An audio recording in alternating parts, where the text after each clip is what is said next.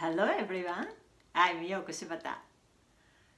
For Japanese people, it's difficult to pronounce Hollywood celebrities' names. So, we call them by their nicknames. Then, today, I want to show you some Hollywood celebrities' nicknames in Japanese.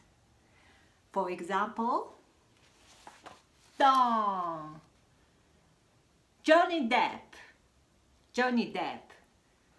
We call him Johnny De. Johnny De. Johnny De かっこええわとか言いますね。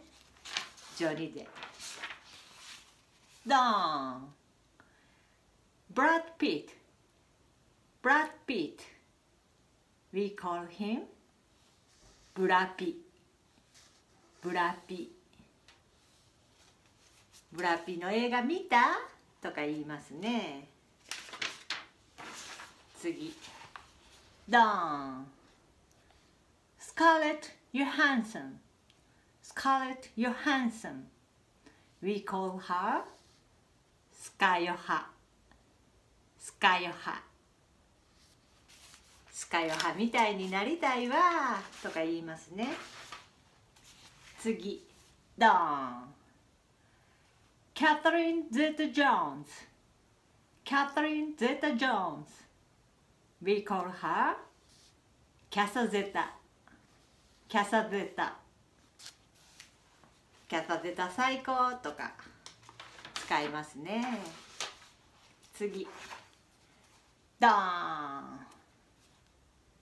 Leonardo DiCaprio.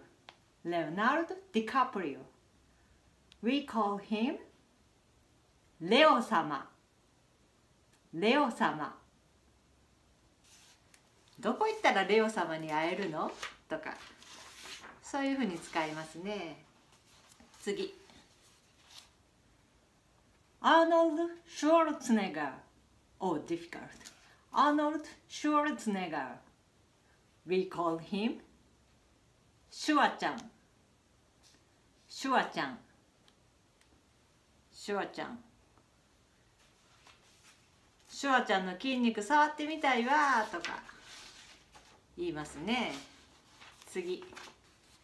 ドーン。クエンティン・タランティーノ。